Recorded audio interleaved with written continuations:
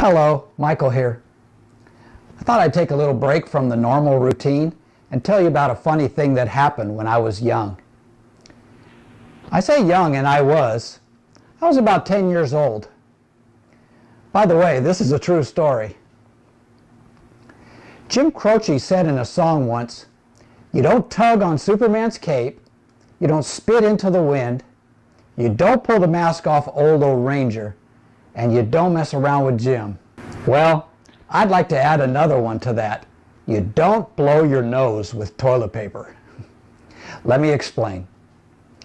When I was growing up, my parents always had both toilet paper and facial tissue in the bathroom, all the time. Now, when I say facial tissue, I'm talking about Kleenex, which is actually a brand, not the product. But I think when I was young, there must not have been many different brands of facial tissue because I don't remember anyone ever calling Kleenex facial tissue, especially not in my house. Anyway, at that time in my life, I had no comprehension of people who use these products interchangeably. I'll never forget going to a friend's house whose parents apparently didn't believe in buying Kleenex. As my friend and I were playing in his bedroom, I suddenly felt the need to blow my nose. So I headed for the bathroom. When I got there, I noticed there was no Kleenex. I went back to the bedroom and asked my friend if they had any Kleenex. He said, "Yeah, it's in the bathroom." So I headed back into the bathroom and looked around. I still didn't see it. So I went and asked his mother, telling her that I needed to blow my nose. She said it was no problem and that there was some Kleenex in the bathroom. So off I went, again. I looked everywhere, but to no avail. So I went back into the living room a little embarrassed and told her that I couldn't find it. Getting up, she said, "Come on, follow me." She took me to the bathroom, pointed at the toilet paper, and proclaimed with full assurance, "Here it is." And then she left. It's a good thing she left too, because I'm sure I must have had the dumbest look on my face that has ever been. Apparently, I had never ever blown my nose with toilet paper before.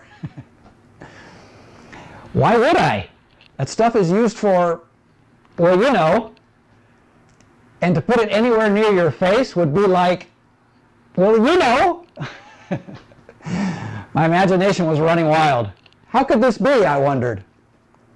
But having no other choice, except maybe my shirt, I finally decided to try. I blew a couple times, and to my surprise, the stuff worked pretty well.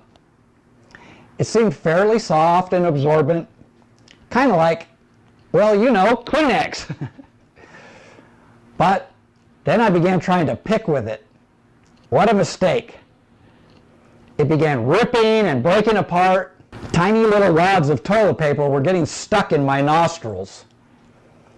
I stood there for several minutes wondering what I would do. Then it occurred to me, I needed some Kleenex. Needless to say, ever since I have been a grown man and had my own home, it is never without both toilet paper and facial tissue. Usually Kleenex. Well, I always end my videos by saying that I hope this video has been a help and a blessing. I mean that this time too, just maybe in a little bit different way than usual. Anyway, I hope that you will share this video and also subscribe to my YouTube channel. God bless you. I'll see you next time.